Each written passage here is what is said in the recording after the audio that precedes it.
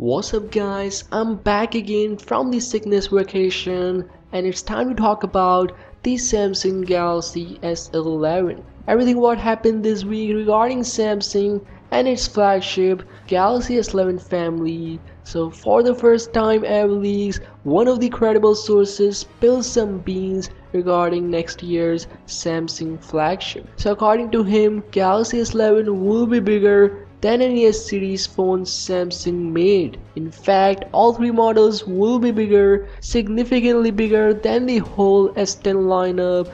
The Samsung Galaxy S11e is said to be 6.4 or 6.2 inches of display, which is significantly bigger than the last year's S10e. And as I said you in my S10 Lights video, the main reason S10e didn't sell that much was the smaller size display, and Samsung is about to fix it in the S11e next year.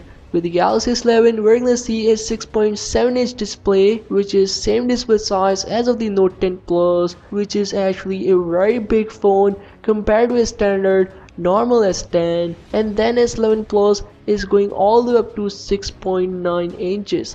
That's almost a 7-inch phone, which is definitely the biggest Galaxy S lineup Samsung ever made. And now it's quite possible that Galaxy S11 Plus will pack a 5000 mAh battery inside it. And with the S11e we could see around 4000 or 3800 mAh battery with that bigger 6.2 or 6.4 inch size. Bigger battery also means we could see a higher refresh rate with the S11 family. Don't know if it will be 90 or 120 Hz, but Galaxy S11 Plus is expected to have a higher 120 Hz display. Leaks further reveal that there will be 5 Galaxy S11 models, Galaxy S11 and S11e in 2 variants, 5G and 4G, whereas the S11 Plus will only be available in just 5G. He also revealed that all models will rock a curved display, so no more flat panel like the Galaxy S10e, and next year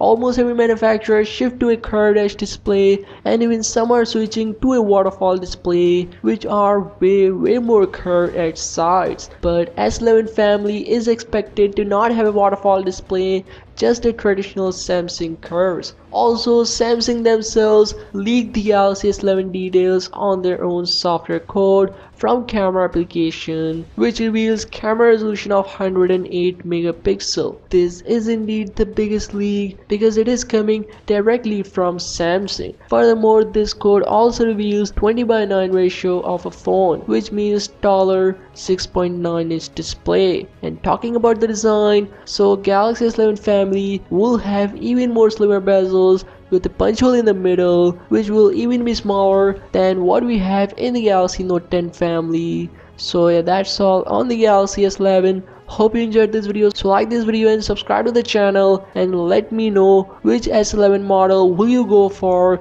with these screen sizes, and I'll see you in the next one.